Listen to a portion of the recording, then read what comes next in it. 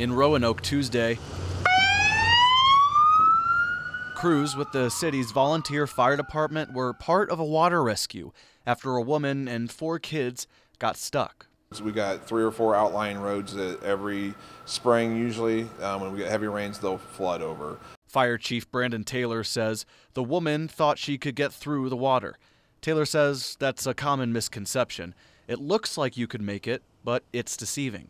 Luckily, crews were able to quickly and safely get the family out.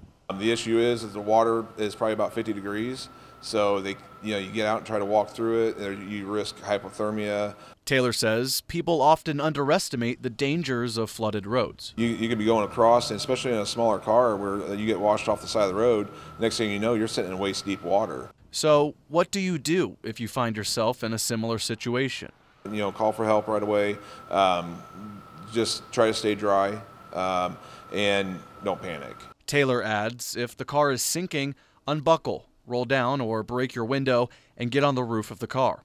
But his best advice is the simplest.